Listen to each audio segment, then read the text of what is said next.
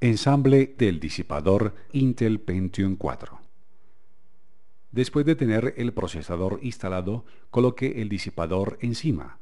Puede revisar que éste haya entrado en contacto con la pasta térmica, solo levantándolo y viendo que esté untada su base.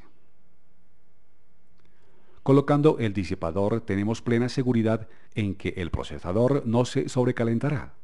Cada tipo de procesador viene con su propio disipador, lo que asegura aún más que no existan fallos por una alta temperatura. Luego se asegura a su posición final.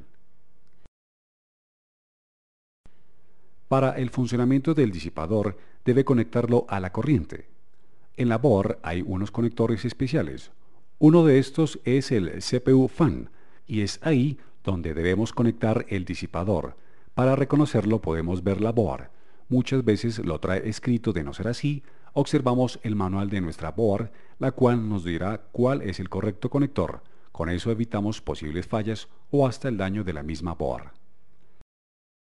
Teniendo el microprocesador ya con el disipador instalado, continúe con el ensamblaje.